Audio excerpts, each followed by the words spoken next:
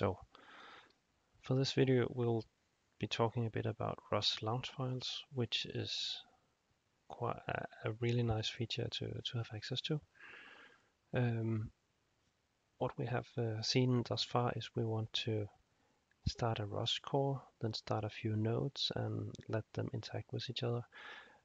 And that becomes tedious if you want to set up the same thing multiple times. And this is actually what you often want to do with a robot, where you have multiple systems that should talk together and so on.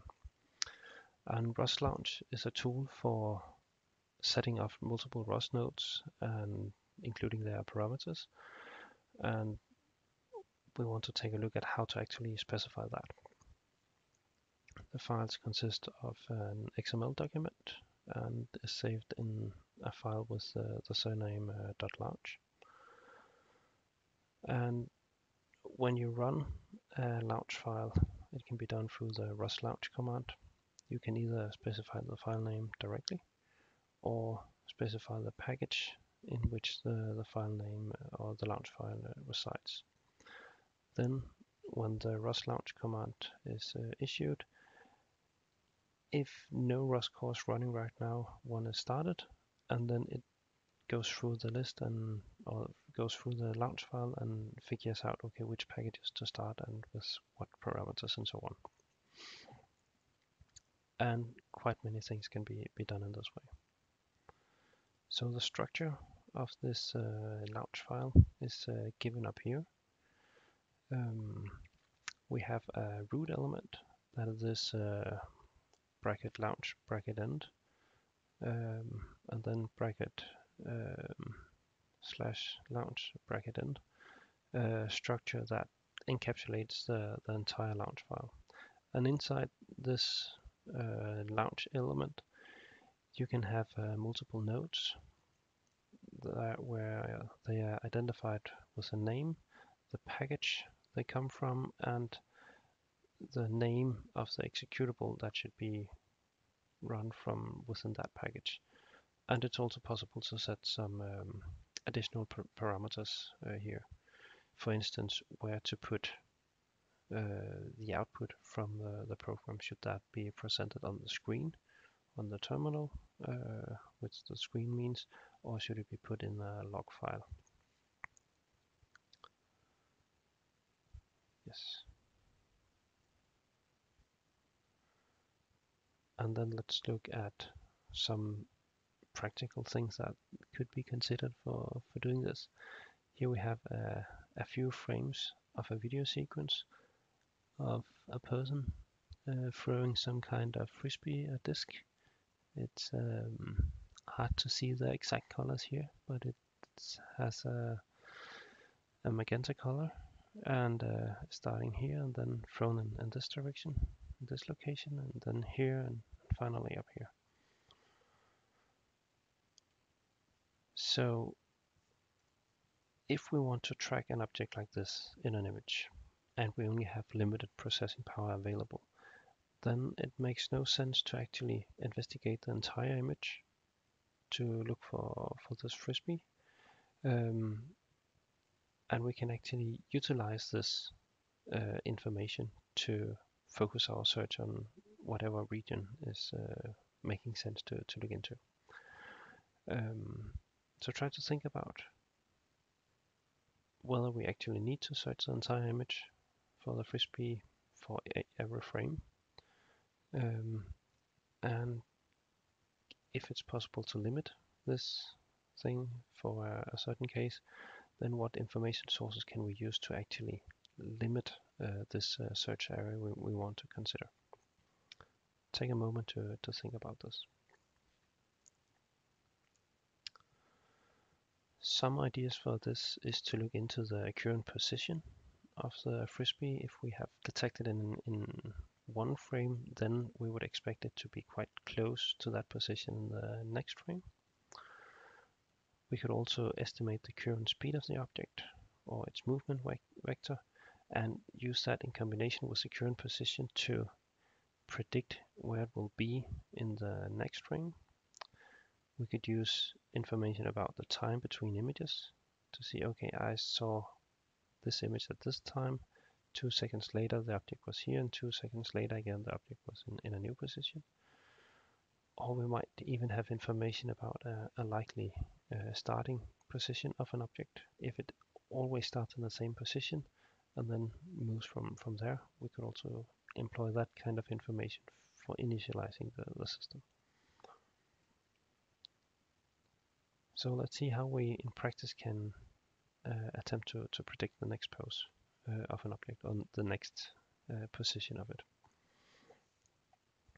If we look into some kinematics, there are a few equations here, but let's try to draw them and see if we can make sense of it. So for 1D kinematics,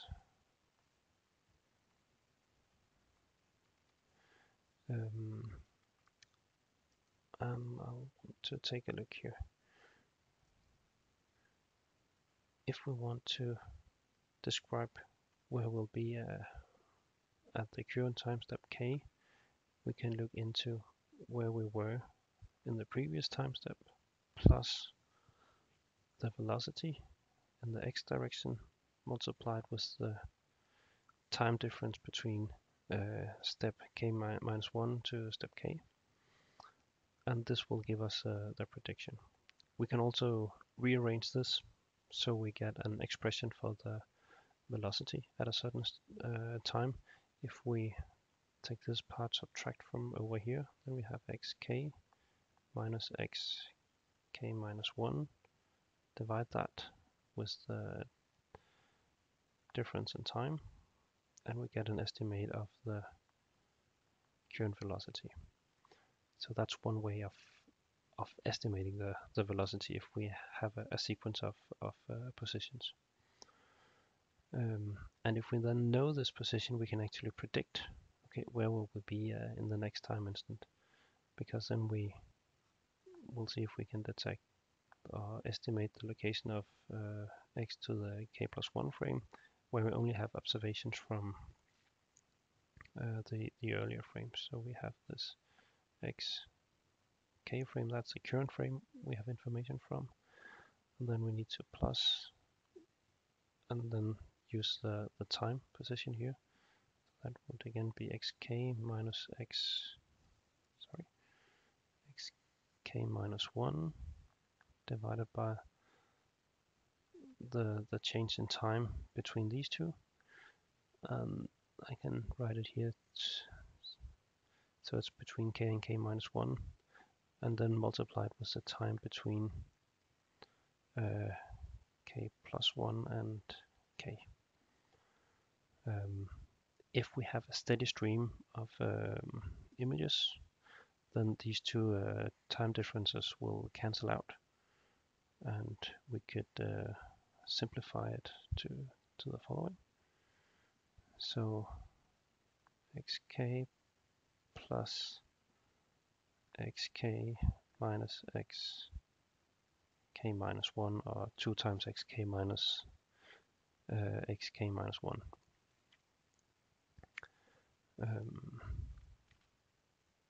So far so good. We can also do this in a vector format, where we introduce what is known as a state space model, where we both have the position and the velocity.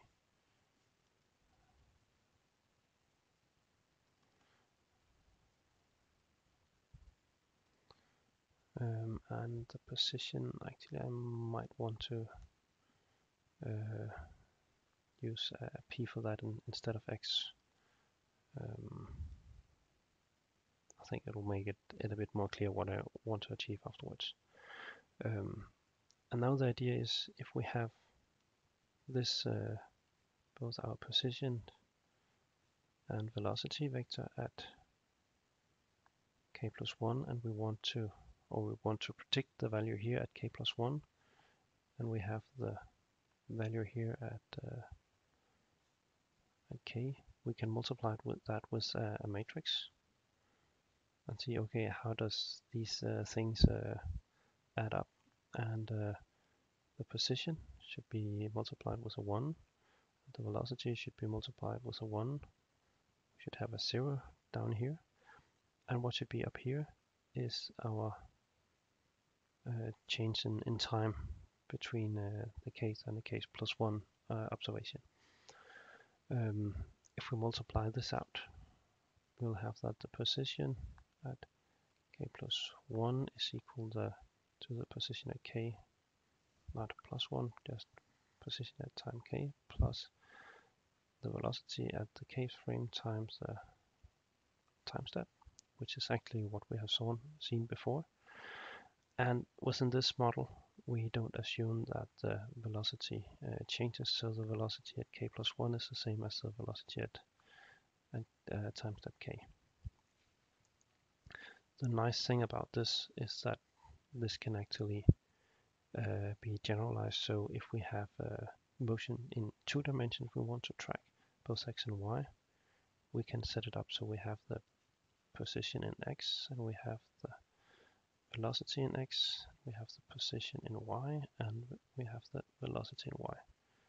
Then this is also a state vector, and to predict where this is, we still need the same input vector here with px and vx and py and vy at time step k, and then multiply it with, now we have a 4x4 matrix.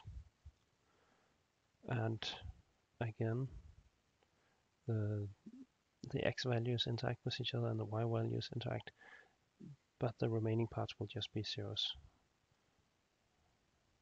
So we'll have something like this, where we have the same structure as before that determines how we should predict the position and velocity in the x direction based on the position and velocity in the x direction.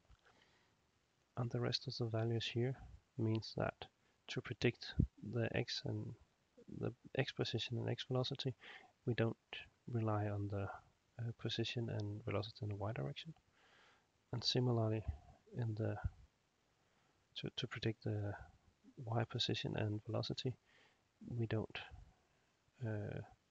utilize the x position and velocity. Oh, sorry. I was a bit too fast here and drew a 0 too many. So this will be 2 motion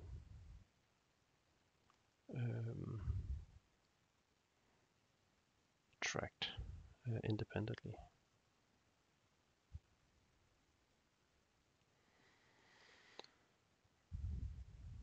Using the same model. So this is what can be written here. Oh, we are off by a k plus 1 or a k minus 1.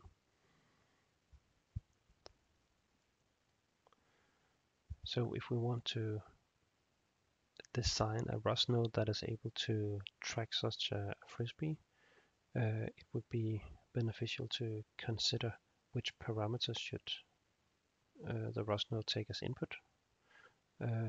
That can define how it operates. That could be the color of the frisbee, or its apparent size, or something like that.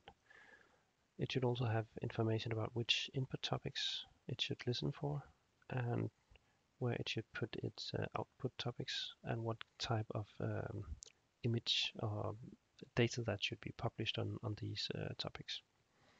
Should we output an image? Or should we output a position in an image, or a text string describing where it is in an image, and so on. Good.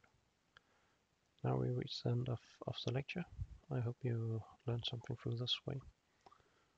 See you.